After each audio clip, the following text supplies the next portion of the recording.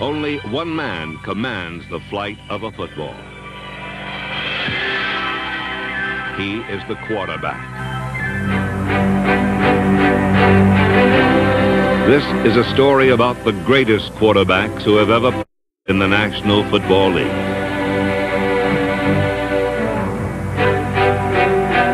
Men who earned fame and glory, each in his own way. This is red, right, flip. 61, double shoot. All right, 75 double. Flanker, Argo, and K go on 2. At open 4 right, 29 Geo, slot drag. On the deuce. Just red left, pattern 57, wing delay, fullback corner on 1. Red right, power 49 near Geo, it's on 2. It's on 2, ready? No break. position in football requires as many different skills as quarterback. It requires a cool head 55! 3, and a tough butt. Here he comes! Come on, Dave!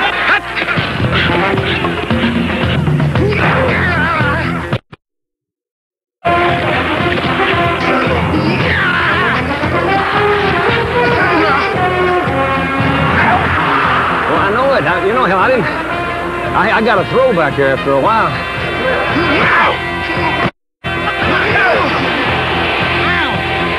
Okay, let's do something with it!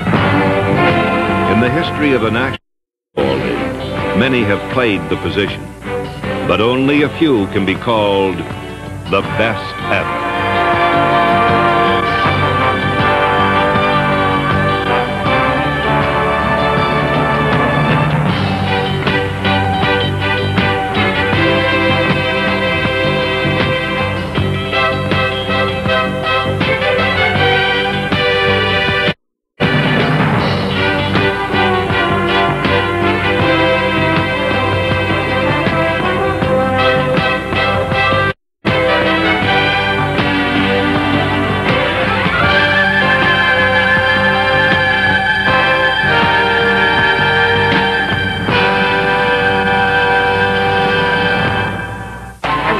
The camera's eye is drawn to the quarterback. He is football's equivalent of the Hollywood matinee idol, and his image combines arm with charm.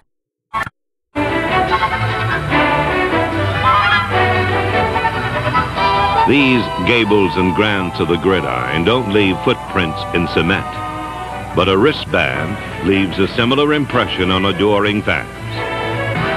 The best passers of the modern era are big box office, and their heroic identities are worthy of any movie epic. For 10 years, Oakland's quarterback played the role of a crafty snake.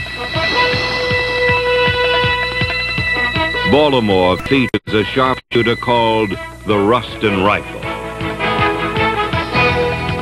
Cleveland's hero engineers more last-second rescues than Errol Flynn. And San Diego's main attraction is an aerial ace who commands a daring dawn patrol. These stars further the tale of golden arms, glamour boys, and folk heroes that marks the evolution of the pro passing game. The tale begins in 1937 when Sammy Baugh joined the Redskins and ushered in a new era for NFL offenses. In 1945, Baugh established a still unequaled NFL single-season accuracy record by completing 70% of his passes. This was the stuff of folk legend and helped immortalize him as Slingin' Sam. In the 50s, Bob Waterfield aligned his vision with that of his wife, leading lady Jane Russell. Waterfield was the leading man of an explosive Rams offense that in 1950 averaged over 38 points a game, still an NFL record. Waterfield Midas touch and his off-the-field golden boy image brought the pro quarterback further into the spotlight. During the 60s, the golden boy with the golden arm was the Redskins' fun-loving Sonny Jurgenson. It was a golden arm that worked in forward and reverse. Come game time, that arm worked in overdrive.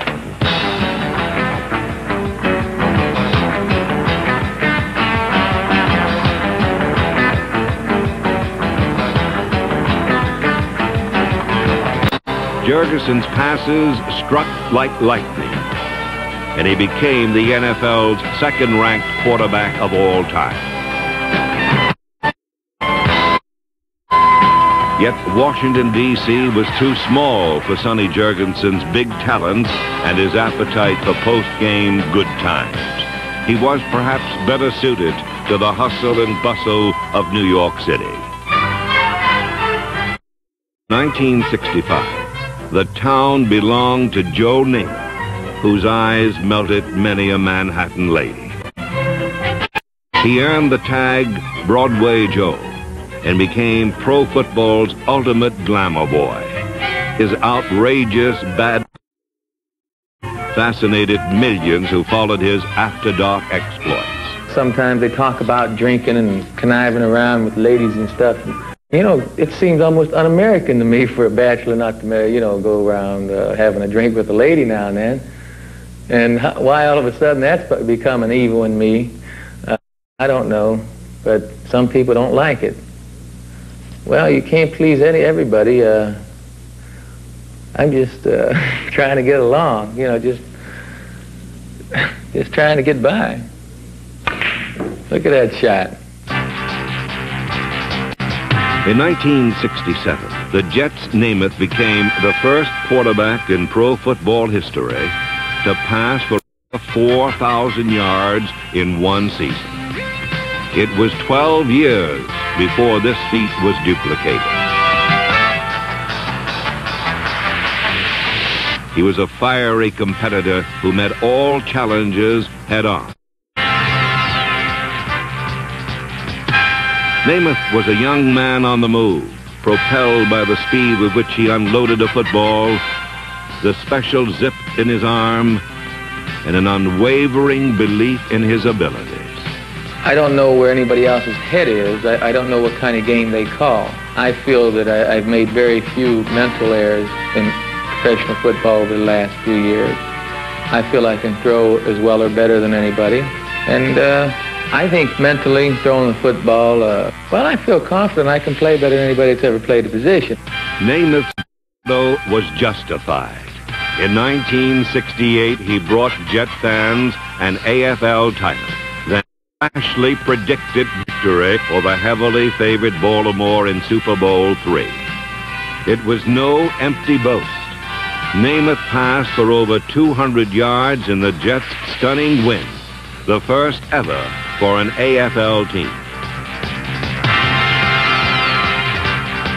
He earned MVP honors and respect for the other leagues that would soon become dominant. But then Joe Namath was always a trendsetter, and his arm remained in fashion long after Super Bowl III.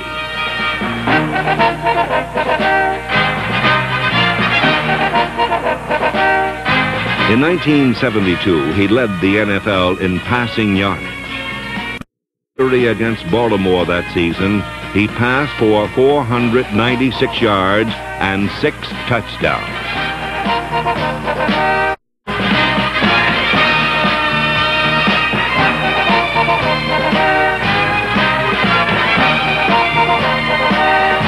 His marvelous arm could still electrify a crowd and send a charge through his teammates.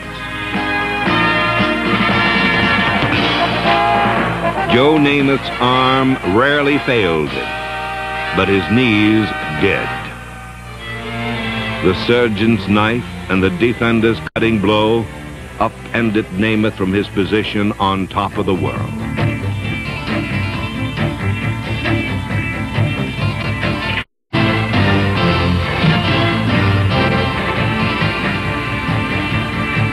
With the life drained from his knees, Namath lost control of his drop-back skills.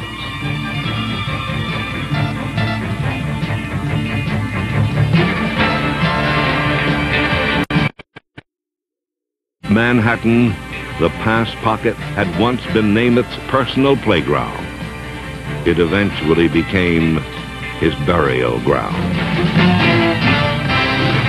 The glitter of a sparkling career had turned to dust, but the image endures, especially in that moment in January 1969.